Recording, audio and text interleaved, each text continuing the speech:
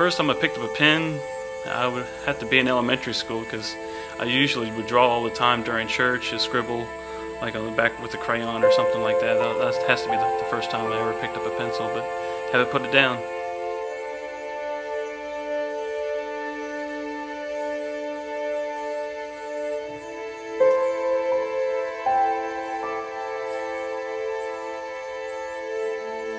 The hardest thing that I've ever had to face as an artist would be exposure, because out here in the middle of nowhere, out in the farms, the sticks of Kentucky, it's really kind of hard to host an art show or display your work.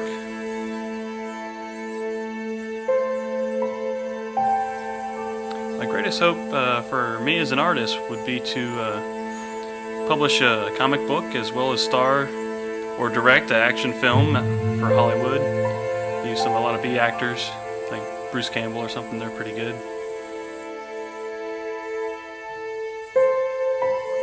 I enjoy a realistic art. I don't really like abstract too much, but I like to capture the most detail in all my panels from my comic book work, just be as real as possible. And I like playing video games. I like working on the computer. I like a lot of first-person shooter games. They're kind of really interesting. And make a lot of short films. I like watching those. Who I admire most as a visual artist would be a comic book illustrator by the name of Patrick Spaz.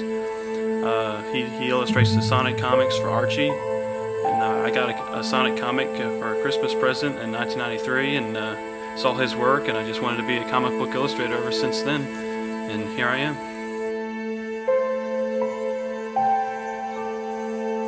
It was just the way he was very detailed with his characters. He had a really nice, he could ink and color really well, and just the overall feel, because of the previous, I guess, illustrators for the comic up until that point weren't as detailed or weren't as, I guess, didn't have his style. And then when I saw his style, I was just like, wow, this is really interesting.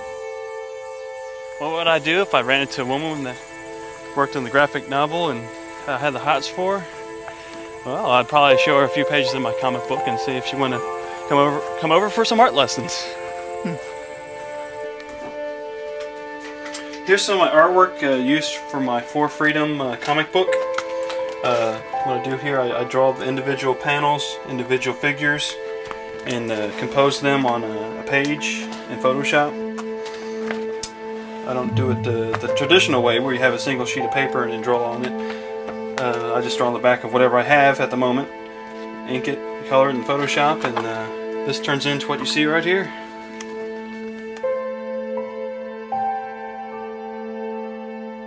This book right here, For Freedom, this is my reference guide. This is the Bible to my universe. It has everything you need to know on every character. It has the settings, has their vehicles, has the backstory, and I was really adamant about finishing this first and then getting started on my actual series, which will be coming out soon.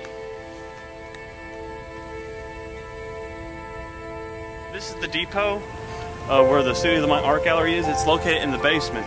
This is a restored depot from like I think it's like the 1800s or something, but it's really old, and the top floor is a whole museum.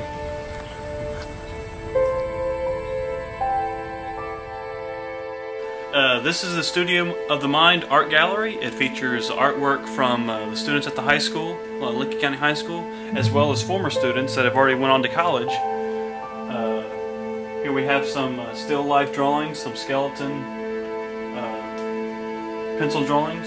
We have some proportion. We have some paintings, some charcoal.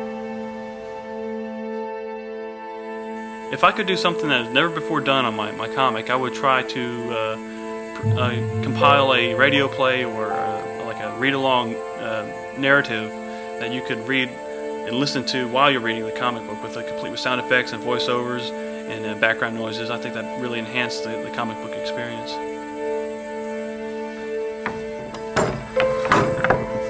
I like to use a quote that I hear a lot. I'm using talent on loan from God.